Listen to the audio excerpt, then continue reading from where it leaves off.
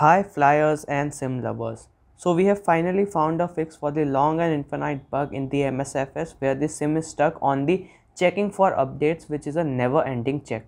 Many of us have had lost the hope of flying, and of course who wants to download the whole 150 GB again. Now rest assured that you will not have to download the whole 150 GB sim again and again. So let's start with the video. Before starting with the fix, let us know that why is this happening so that you can also understand the fix. The issue is from the server end and not your sim files.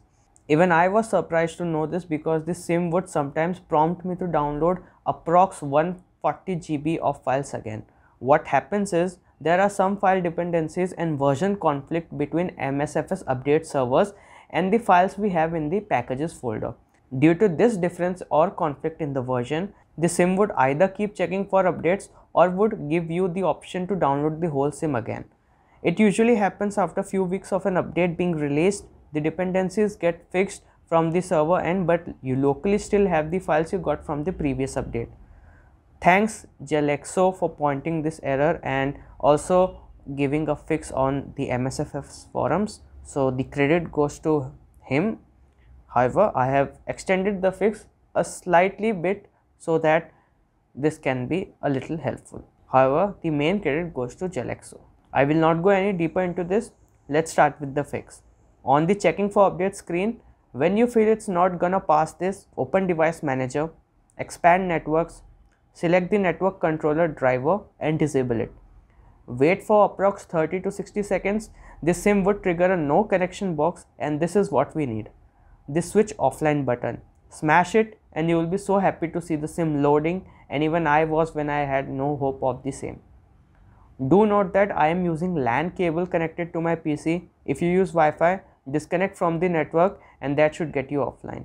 If it doesn't, disable the wireless adapter from the device manager.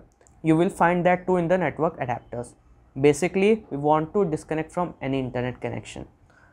Now go back to the device manager and enable the network adapter controller, which will make the internet connection active. Do not worry, the sim will start in an offline mode, but it's easier to make it online again without any restart. At least we got the sim running. To get back online in the sim, go to the options, general, data and turn on the internet connection and save it. The sim will show you successfully connected. Make sure the Xbox app is updated and running. No problem if it isn't. As soon as you launch the Xbox app, MSFS will go online. So this was it. Now do note that you will not be able to go to the main menu with MSFS being connected to the internet. So you will have to turn off the internet connectivity of the sim before you would want to get back to the main menu screen or exit your flight. Else you will stuck in a loading loop.